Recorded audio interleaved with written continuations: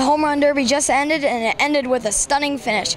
The only upset in the first round was Giancarlo Stanton over Robinson Cano. In the second round, the Todd Father topped Red Slugger Adam Duvall, and Giancarlo Stanton took down the 1 seed Mark Trumbo. In the finals, Stanton started it off with 17 home runs, and the returning Home Run Derby champion, Todd Frazier, could only muster 13 home runs, so Giancarlo Stanton is now the Home Run Derby champion. This was Andrew Bartle reporting from Petco Park.